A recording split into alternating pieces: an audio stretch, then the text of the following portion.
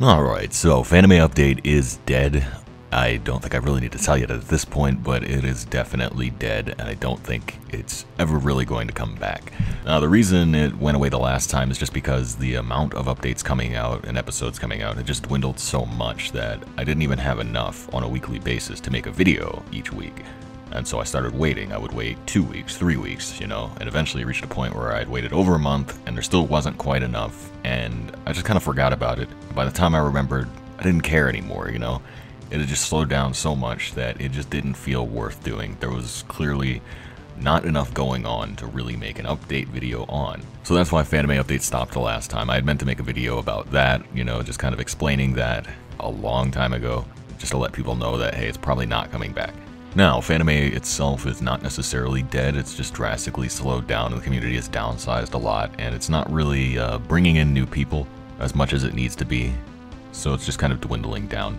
I don't think it'll die forever, I don't think it'll necessarily go away, or at least not for a while, but it's really missing something. I'm not sure what it is, but it needs a spark to push it back to life again, kind of like it had back in 2013, 2012. But as for me and my relationship with Fanime, I'm not really that into it anymore. I mean, I still love the idea of it. I love what it represents, the community and all that, but I don't have quite as much free time as I used to, and I'm definitely not spending all of it doing silly Fanime nonsense like I used to.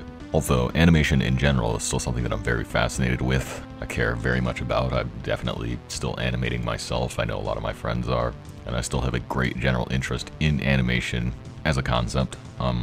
So something I've been tossing around in my mind lately is what I'll do with this channel. Like, do I just axe it, close it, get rid of it? Or is there maybe some way I can adapt it and rebrand it and just continue it on in some other form? And what I've kind of been thinking about lately is the original Fanime podcast.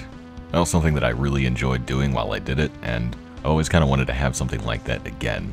Because just, I don't know, that free-form conversation format, just thinking out loud type of stuff, is something I really enjoy. It's very fun to make, and people seem to receive it pretty well.